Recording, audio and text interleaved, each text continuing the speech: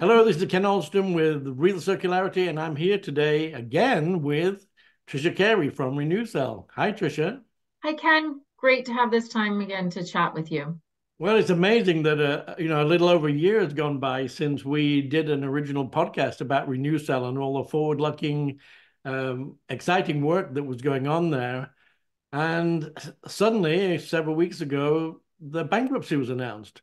And that's obviously sent ripple waves throughout the whole circularity movement and in the fashion industry who were looking very closely at what you were doing. And I'm so thrilled that you've agreed to come to speak with us at the summit that we're having in June on real circularity to share some of the learnings, because I'm sure that with all that's gone on over the last week since the bankruptcy was announced, there's got to be an immense amount of learning that you've taken on board. That's so much value for everybody to take from what's happened, so that we can learn and do better in the future. Exactly, Ken. Quite unfortunate the situation for Renewcell, but it's not just the situation for Renewcell, but also our partners and the industry overall.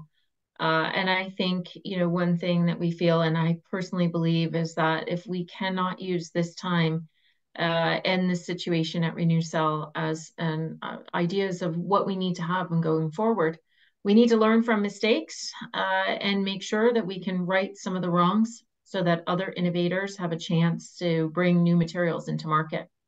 So I'm really happy to talk again with you and your audience and have the chance to discuss further these challenges and really hear from both sides.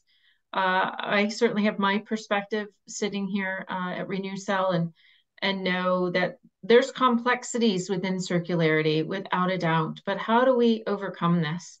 We've been in the linear chain for so long, and now that we look at more of the network effect that's going to have with circularity and the interdependence that the market will have in different players. It's no longer who is coming before you and supplying you with materials and who's the next part of the chain, but it's everyone together. And I think this is the biggest challenge that the industry has, is everyone coming around the table at the same time with the same agenda.